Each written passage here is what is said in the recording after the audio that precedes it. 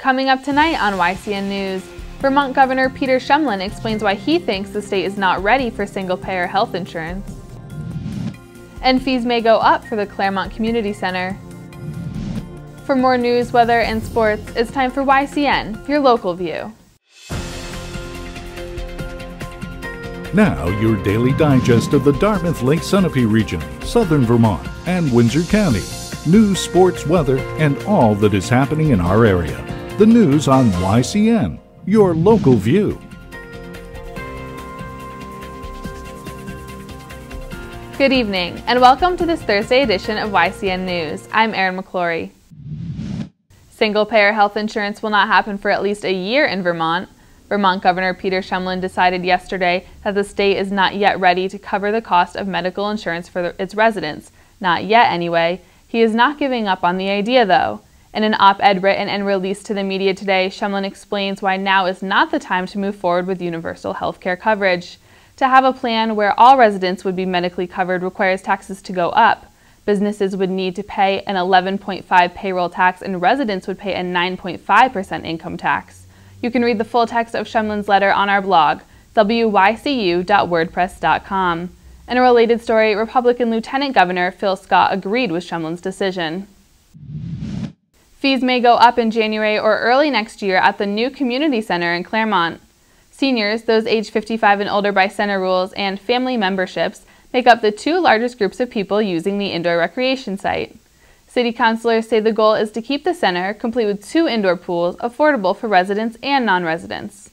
Parks and Recreation Director Mark Brislin listened to councilors' suggestions to bring more money to run the center.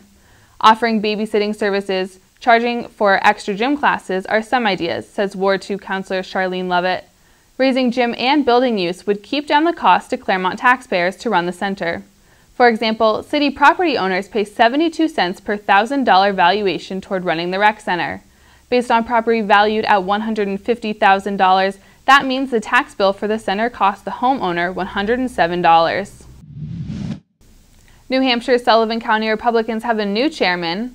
Charleston State Representative Steve Smith will take over for former Sunapee State Rep. Beck Bowers. Smith tells YCN News he believes new House Speaker Sean Jasper wants to reach out to House lawmakers and work together. Smith says Jasper's appointment of Smith to lead the House Transportation Committee is positive proof Jasper wants a cooperative political relationship. In the past, explained Smith, he and Jasper did not see eye to eye on some issues. She's the only Republican member of the Twin States congressional delegation, and so far, she's the only one speaking against working more with Cuba. U.S. Senator Kelly Ayotte says while she is glad American hostage Alan Gross is back in the U.S. after 5 years in a Cuban jail, now is not the time to lift some sanctions against the communist nation. President Barack Obama proposes lifting 50-year-old trade and travel restrictions. When YCN News returns, we'll learn about enrollment in the Lebanon Citizens Academy. The YCN News continues in a moment. Welcome back to YCN News. I'm Erin McClory. Maybe it's an idea that will catch on in other Upper and Connecticut River Valley towns, a Citizens Academy. That's how Lebanon residents can learn more about how their municipal government works. Applications are due by Monday, January 12th. Classes will be held on 12 Thursday nights beginning in February and continuing through April. Each class is 2 hours long. To apply, go online to lebnh.net. Course descriptions can be reviewed there as well.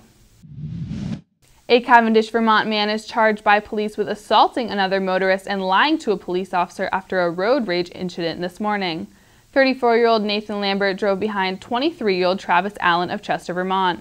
Police say Lambert began to tailgate Allen on Route 103 in Cavendish. Both cars were stopped behind a school bus that was letting off children. Then, according to police, Lambert got out of his vehicle and approached Allen, who was sitting in his vehicle. Allen and 2 independent witnesses allege that Lambert reached into the driver's side window and began punching Allen. Allen got out to see Lambert's license plate number, and Lambert allegedly began punching him again. Witnesses say they intervened and Lambert then drove away. Lambert reported that Allen had allegedly thrown an object at his car when he drove by and then allegedly kicked his headlight, which happened before Lambert allegedly punched Allen. Later this morning, state police took Lambert into custody. Lambert is free on personal recognizance until his January 27th court date.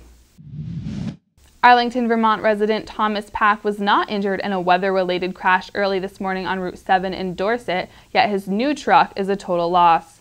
51-year-old Pack was driving his 2014 Chevy truck along Route 7 when his truck went off the snow-covered road around 5:12 a.m. Police say it was snowing at that time too. Pack was wearing a seatbelt. The truck hit the icy patch, Pack lost control of the vehicle, and the truck rolled over several times. Police say the truck is totaled. When YCN News returns, we'll join River Valley Chronicles' Elizabeth Dorazio. The YCN News continues in a moment. Welcome back to YCN News. I'm Erin McClory. Let's find out the weather and look at sports. Thanks, Erin. Tonight will be mostly cloudy with a low around 23. Friday will be partly sunny with a high near 30. Friday night will be partly cloudy with a low around 16 degrees. Saturday will be mostly sunny with a high near 30, and Saturday night will be mostly cloudy with a low around 19 degrees. Snow Country Snapshot is brought to you by Bubba's Bar and Grill in Newbury, New Hampshire. Hey everybody, the Snow Country Snapshot is here, and it's enjoying a little bit of stow here in northern Vermont. It is a staple. I mean, this place is gorgeous. Definitely one of my favorite places to ride on the East Coast. I'll tell you why. The snow is always awesome. Why? Because they just invested $10 million into their snowmaking system over the course of the last 3 years. So if you do the math, that just means great conditions. Are you listening to me? 3 days of snow last week, and many of us rushed to the slopes to enjoy it. Mount Sunapee is opening their brand new Sun Bowl Express high-speed quad on Friday. Lots of high-speed groomed cruisers are waiting for you. Saturday is Gingerbread House Day at Ragged Mountain, which means their base lodge becomes a village of beautiful gingerbread houses, so practice self-control. They're for show, not for eating. I decided to check out Stowe's brand new Meadows Quad at Spruce Peak. It's beautiful, very comfy, and fast. Perfect for beginners, so by the end of the day, you're going to be probably an expert. Maybe. Oh, by the way, check out that view. This Saturday, Okemo hosts the many of vertical challenges taking place all over the Northeast. It's a fun race and it's free, so join in. And check this out. You can get a free snowboard lesson at Bromley Mountain in their state-of-the-art terrain-based learning area. That's in honor of World Snowboard Day on Sunday. And Mount Snow's Nitro Terrain Park opens up this weekend. Great time here at Stowe. Snowcountry.com, visit it. Weather and conditions. I'm Hallie O'Brien. See you next week. And now let's take a look at our community calendar.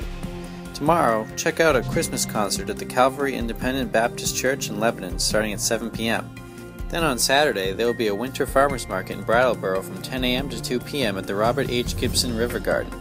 Don't forget to stop by Dan and Witt's General Store in Norwich to donate canned foods for the holidays. The food drive will be open from 10 a.m. to 2 p.m. Remember, you can submit local events from your community by sending them to news@ycnnow.com. And now let's make a shift to local high school sports. There were 2 exciting games that happened yesterday involving our local teams. In girls basketball, it was a Newport versus Sunapee rivalry.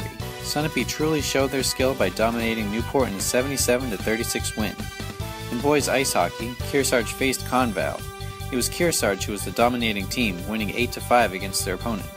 YCN Sports will bring you more high school sports results tomorrow.